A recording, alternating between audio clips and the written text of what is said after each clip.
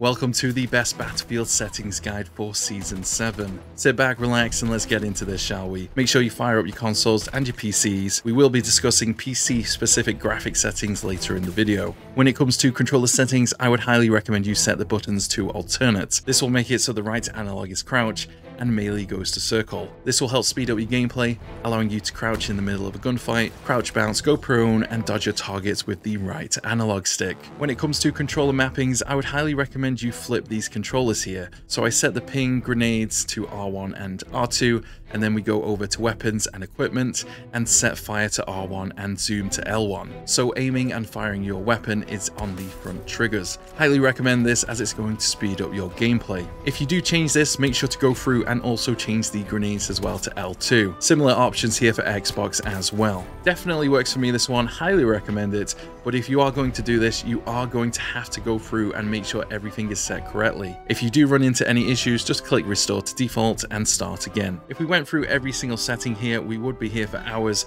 Use what works in previous games or over FPS titles that you play when it comes to this here. When it comes to vehicle controls, highly recommend you open up a private server straight in the main menu and have an experiment with various options here. Default should work for most people though.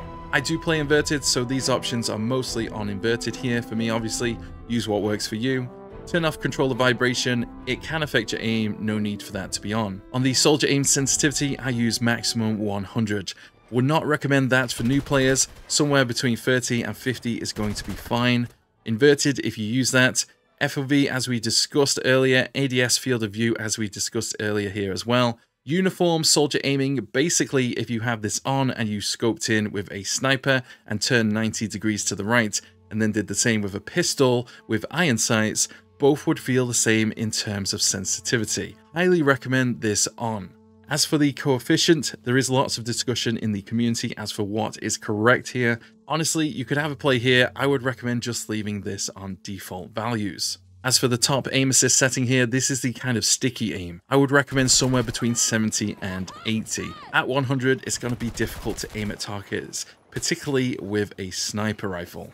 You'll find it's really sticky, but when you come to adjust, you'll find some difficulty there. So 70 to 80 should be fine. Slowdown is the slowdown effect from the soldier aim assist option without increasing its sticky functionality. So basically your aim just kind of slows down when you're on target. I would leave this on 100. Zoom snap is when aim assist snaps to targets for you. I have this on 0 as all of my snaps are exactly me doing them. When it comes to snap aim assist, I'm not a big fan of snap aim assist. All of the snaps you see on this channel are me actually snapping to targets. Personally, I would recommend 0. If you're new to the game, leave this on 100.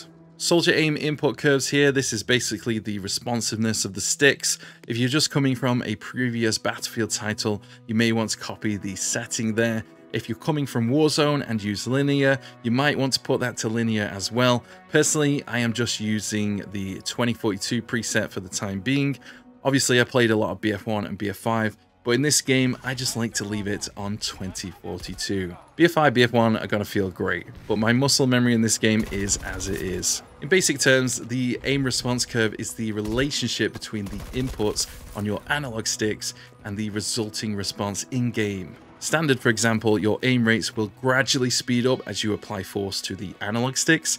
This will be more forgiving if you accidentally press too hard. Linear is a one-to-one kind of feel.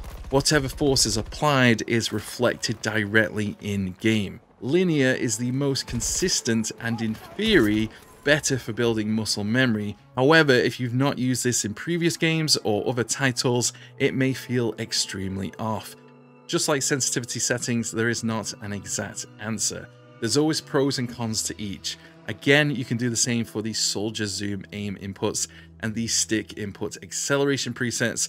I've always recommended you have no acceleration, so set this to 0. On 0, your aim is going to be instant. No acceleration, highly recommend it. Soldier sprint, click or hold, I like click. Double tap forward to off. Sprint button is there as well. Sprint to vault over, don't like that, I have that off. Always use traversal sprint, I like to have this on. So this makes it so that you always enter traversal sprint immediately upon activating sprint. Soldier weapon zoom, Do you like to toggle or hold? I prefer to hold. Zoom weapon button there if you want to change that. Steady scope toggle or hold. Once again, I prefer hold. Steady scope button there changes if you want to. And then we have the soldier zoom aim sensitivity. So this is your sensitivity while aiming down sights. 100 here is 100% of your hip fire sensitivity. So it's 1:1. If you want to double it, set this to 200. If you want to half it, set it to 50. Parachute auto deploy off, and all of these options are very much personal preference. Use what works for you. I like to leave these ratios on the default values. It's in my muscle memory. I like to just leave it there. If you set it to 100, this keeps the vertical and horizontal movement very similar. All I'm going to say is you probably have got to have a play of this, but at default, it works fine for me. Highly recommend it. You're gonna be fine. If you took my advice and turned on uniform soldier aiming, making all sights feel the same in terms of sensitivity, make sure all of these values are left alone at 100, so all of your zoom aim sensitivities will be exactly the same in terms of how they feel. Vehicle aim sensitivity, I would recommend somewhere between 50 and 70. You don't want it too high, you don't want it too low. 50 to 70 is going to be fine. Inverted controls there if you want to change those. Vehicle third person, we changed that earlier. Tank gunner and transport vehicle free look sensitivities, I leave these on 100. Vehicle aim input curves can be changed here. I would recommend having the same as infantry like we previously discussed. Vehicle aim relative controls, turn this off. Basically, when set to on, the vehicle will attempt to move relative to where the camera is aiming at. It can be quite confusing. I'd recommend leaving this off. Vehicle boost sets, click hold, up to you. Vehicle weapon zoom, toggle hold again. And you can change the buttons here for the zooms. Invert vertical flight, we discussed that earlier. As for the aircraft and helicopter control sensitivities, I like to leave on 70. Helicopter control assist, make sure this is turned off if you're a seasoned veteran. Leave it on if you're really new to the game. Basically, the game is going to help you while flying the heli. On screen right now, you can see the differences between the third-person aircraft camera roll. Use whichever you feel works best for you. Again, here we have vertical aim ratios, this time for vehicles. I would recommend using the same as the infantry values you set earlier. Decouple tank turret aiming from turning, I would recommend turning this on. Basically, what will happen is the game will attempt to keep the crosshair at its current position even when turning the vehicle. Controller tuning, turn off vibration, it will affect your aim, no need for that. The dead zone is basically the control input that is required for input activation, so the lower the dead zone, the more responsive the controller is. However, if you set it too low, it could be too sensitive and you'll find it very hard to track targets, particularly at longer ranges. To be very steady in your aim, somewhere between 10 and 15 is going to be fine. For the dead zone on both analog sticks, I personally use 13. I would recommend leaving the actual dead zone and max input threshold on default values. You can have a play of these, you'll make your controller more responsive. However, it doesn't feel very consistent to me, so I left these on default values. Highly recommend you do the same. Also highly recommend you turn down the dead zone and max input threshold for the buttons here. You'll feel much more snappier. Highly recommend that. When it comes to the console settings, Xbox will be very similar here. Make sure your resolution is set to the maximum. There is no 120Hz in this game, unfortunately, so that's not going to make a difference. Turn on HDR if you use that, and that should be good to go. Also, in the save data and game app settings, I would recommend setting the game preset to performance mode. For the controller in the accessories option on PlayStation, I'm sure there's something similar on Xbox. Go to controller general and change the communication method to use USB. Of course, if you really sat far back and actually want to use Bluetooth, leave this on. Field of view is the amount of observable world in front of you. Higher FOV means more peripheral vision. You can see targets around you much more easily, but targets at a distance become smaller and more difficult to track and aim at. At a lower FOV, you lose that peripheral vision, but targets are much bigger and easier to aim and track at. There's more benefits to going higher, so I'd recommend somewhere between 80 and 90. Vehicle third person of view, may as well set that to the maximum so you can see all the way around you and stop people coming up and C4ing, or in this case, C5ing your tank. Here is a comparison of ADS field of view on and off. I use on. Recoil feels less visual recoil, which is really important with the latest updates, and much more manageable. Highly recommend it. A brightness somewhere between 50 and 65 is going to be fine. I don't use HDR, but if you do, you can calibrate your HDR capabilities here. Set motion blur to 0, you don't need that on, and turn off these options at the bottom here. Make sure the HUD and HUD prompts are turned on. Control hints, reactive hints here, same as previous. You can enable or disable the HUD physics movement here. Up to you personally. I used to use this quite a lot. Now I've turned it off at the bottom of the screen here. You can show the vehicle seat info. Really helpful that is, and see which seats are available. Set soldier compass to always on unless you really don't want that. And turn down the camera shake amount all the way to the bottom. You can really reduce the shake when explosions are going off nearby. It makes it much better, especially when you're in a fight. Colorblind options here. If you are colorblind, have a play of those. If you are, if you're not, you could use this to completely change the color scheme of the heads-up display. Might be worth having a play with this if you like. Recommend setting show kills made by squad and nearby. Damage number visibility leave on. Score log, damage number size, small, medium, and large. Personal preference of this one, I would recommend small. Offset can be changed here if you wish. I leave chat on to when active. A lot of the time though, I do disable the chat manually in game. Some various options to change the chat box size as well. You can change the size and scaling of the heads-up display here if you wish. On the right hand side, you can see the effects of your changes. Personally, default is fine with me. Crosshair settings are incredibly important and can affect your aim and improve you as a player. Recommend crosshair opacity on 100. This is the opacity of the crosshair. Outline opacity on 50. Recommend a crosshair color of a pinky kind of purple. On the right there, you can see how visible it is in various conditions, terrains, and especially lighting conditions.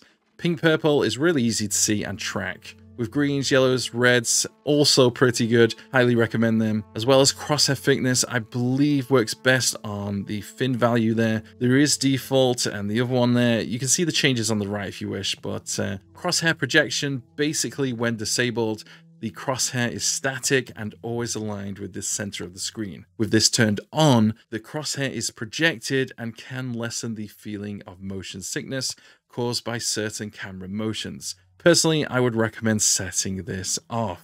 Now, this hit indicator section is incredibly important. Make sure you're listening here. Leave the opacity on 100 unless you really want to change that. And at the bottom here, we have a little color scheme going on here. This is really going to help improve your gameplay and speed up your fights, making you a much faster player, so listen up. So for normal hits, I've got blue, headshot, I've got red, and for kills, I've got green. So basically, if you see blue, you've done normal damage, you need to do a little bit more. If you see red, you know you've hit a headshot, you only need to do a little bit more damage, and a body shot might do. Of course, if you see green, you know instantly you've downed the player, so it's a good time to snap to the next target or look for a different position. So potentially, if you set a similar color scheme here, as you can see that color, you're going to be able to react and move around the map much more faster, be more responsive. Highly recommend having this set up like this or something similar. Honestly, it's a game changer.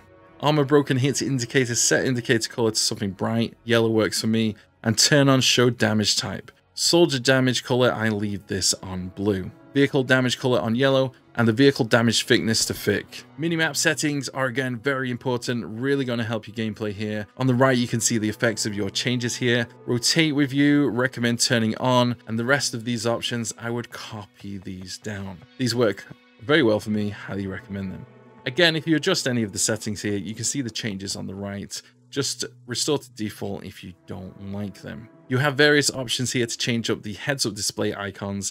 That's the flag icons, player icons, all that good stuff. I would recommend mostly leaving pretty much all of this on default, unless you really want to change it. However, I would recommend changing in the zoomed in opacity. That is when you aim down sights. You want to change the opacity of the icons there so they don't get in the way. So if you're looking at a target 10 meters ahead and there's a flag behind them, the icon is not going to show up and block your view. Somewhere between 10 and 20 is going to be fine. As for sound settings, I would recommend leaving master volume on 100. I like a little bit of music, so 60 is fine with me. Turn it down completely if you don't want any music. Sound effects, leave on 100. And set in-game announcer volume to 60, so it's not too loud and distracting. I use the 3D headphone settings. I find these are the best for footsteps, at least for me. Do recommend you have a play with war tapes though. It's a classic battlefield setting, very loud, very immersive. You might enjoy it, it's worth a go. Hit to indicate sound, that is the sound when you hit a target. Leave this on. In-world radio, turn off if you don't want any in-world music. A new option at the bottom here, the music package. This is various options here from previous seasons. I'm going to leave this on default. Voice chat is turned off for me personally. Don't need to have that on. You can have play of these settings if you wish, and there is some subtitle options here if you need them. Make sure crossplay is enabled so you can actually find a game. Control hints appear on screen and can be very helpful for new players. Reactive hints such as the reload hint can be helpful too, so I'd leave both of these on. Turn off share usage data if you don't want to share your information with EA. Turn off player created content if you don't want to see that here. If you host any servers, turn on allow followers to allow players to join you. Turn on show XP type server and show party in menu. On the network tab, you don't need to change any of these settings unless you have some issues with latency. Turn on these options at the bottom here, record your gameplay and send it to EA Help or anyone that can help you with the game. Now onto settings for PC specifically. Make sure set full screen mode to full screen, set your monitor here, set your highest resolution and the highest refresh rate as well. I like to use a mixture of graphic settings here. Highly recommend you try my settings and go with those. Of course, we could go through all of this and change all of them, but go with these and you're probably going to get a decent amount of FPS. I think most of these are pretty self-explanatory. To get the most out of your system, if you are on a lower end system, do try dynamic resolution scaling options here and have a play of those. If you have an NVIDIA graphics card and want to squeeze out some more frames, you could turn on DLSS. Here you have a play of the settings. Quality works quite well. Ray tracing can make your game look absolutely amazing, but at the cost of some FPS. Quite a lot, in fact. Make sure this off. NVIDIA Reflex Low Latency should be set to enabled plus boost. Set it to enabled if you're having any issues. Basically, this will reduce system latency, increasing PC responsiveness and making your aim feel snappier and smoother, so leave it on. Set the latency flash indicator to off. Future frame rendering, if you want to squeeze out some more frames at the cost of input lag, recommend turning this on. I have it off, however, as my PC is a beast. Vertical sync, turn off as well. Don't need that, it will increase input lag. I actually use the default key bindings for PC. Honestly, if you're a PC player, have a play of these. I'm sure you can figure that out yourself. Default works for me. Mouse raw input, this will make your aim nice and responsive, so make sure this is on. You can change your key bindings on foot and on vehicles in the separate tabs here. If you are on PC, right click the desktop here, click NVIDIA control panel or the equivalent of whatever GPU you are using. Click change resolution, set your highest here and make sure the I'm going to leave that in. Make sure the refresh rate is set to the highest as well. On the manage 3D settings, I would highly recommend copying my settings here. To make it a little easier to spot targets and brighten up your game, I would recommend changing the digital vibrance here up to 70%. Various accessibility options down here if you need them. We did discuss many of these before, some of them are in other sections, so if you changed it previously, no need to change it here. You might want to have a play with the concussion effect. You can have it bright or dark on screen right now so you can see the differences, and you may want to turn down the visual and sound effect for Zay's perseverance trait. Subtitle options here, we discussed those earlier, and some extra control options that I believe are in the settings previously. So change these if you need to. Thank you very much for watching, guys. That's all the settings. I hope it helps. Let me know any questions down below. Hope to see you guys in the next one. Thank you very much for watching. I'll see you soon. Take it easy.